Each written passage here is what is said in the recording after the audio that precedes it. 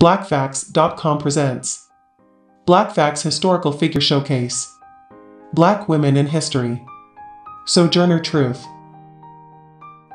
Isabella Belle Baumfree was an American abolitionist and women's rights activist. She was born into slavery in Swartkill, New York, but escaped with her infant daughter to freedom in 1826. Her birth was circa 1797 to James and Elizabeth Baumfree. Colonel Hardenberg bought their parents from slave traders and kept the family in his estate in Esopus, New York. In 1828, after escape, she went to court to recover her son and became the first black woman to win such a case against a white man. She gave herself the name Sojourner Truth in 1843. On May 1851, she attended the Ohio Women's Rights Convention in Akron, Ohio, where she delivered her famous extemporaneous speech on women's rights, later known as Ain't I a Woman? Her speech demanded equal human rights for all women as well as for all blacks.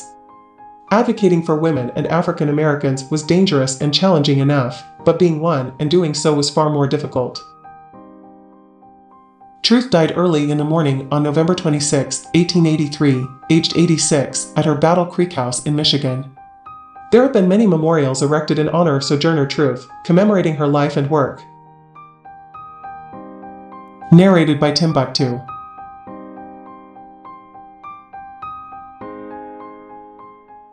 To learn more about Black history, visit www.blackfacts.com.